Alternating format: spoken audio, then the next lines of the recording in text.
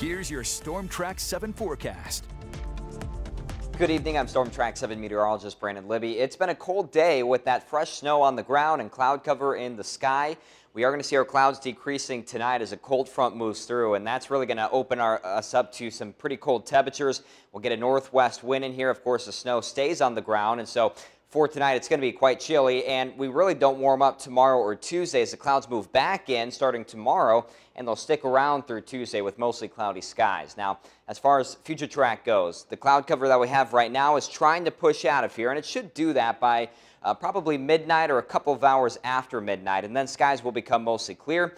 There is the cold front moving throughout the overnight hours, and that's when the northwest winds will pick up. We do start off sunny tomorrow, but heading into the afternoon, that cloud cover pushes back in from the west, and so we become mostly cloudy once again. And it does look like that cloud cover sticks around all the way through Tuesday. Here's a look at the winds, and as we see, they become northwest as the cold front moves through. It's not going to be a really strong wind, about 10 to 15 miles per hour, but that northwest wind is going to pull in that cold Canadian air, and it's going to interact with the snow on the ground and the lack of cloud cover in the sky to give us some really cold temperatures and very cold wind chills. Here's right around midnight. Should be in the single digits by then.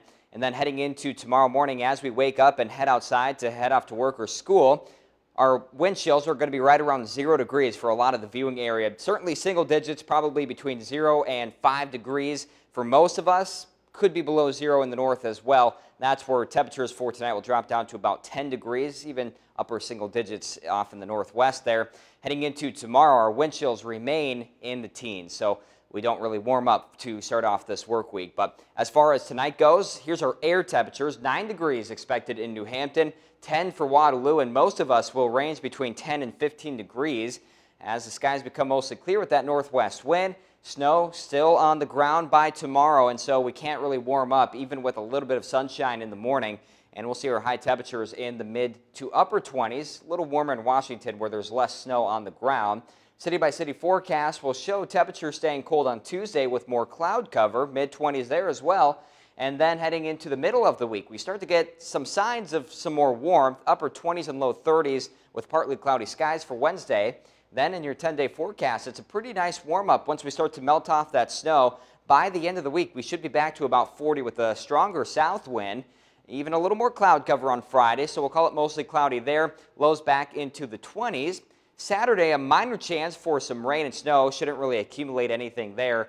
And we do see a bit of sunshine by the end of the weekend and early next week. Temperatures hanging in there, upper 30s and low 40s, but by Wednesday, a couple of days before Christmas or Christmas Eve, it does look like some snow will be a potential, and some of that could accumulate. We'll have to see what happens with that system, still a far ways out. I just want to give you a heads up. We could, it's a possibility, see a white Christmas.